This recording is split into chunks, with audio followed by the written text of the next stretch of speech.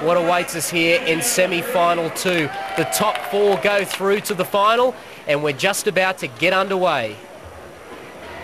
And they're off.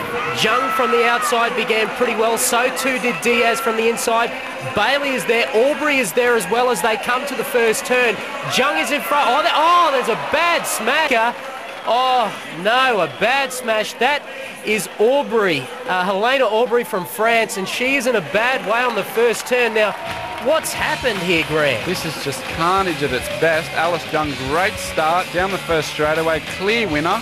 We've got the girls nice and tight there in the first corner, and Helena Aubrey lays it over and gets crunched in the moment. Ouch. That has to hurt. And she has not moved. As you can see, the other two riders and looking good. Up to the triple step up. She just decides to jump the whole lot, doesn't make it, hands off the bar and straight over the handlebars. Was in first. Alice Jung seems to have placed fourth, and so she's got a bit of a free ticket there through to the final after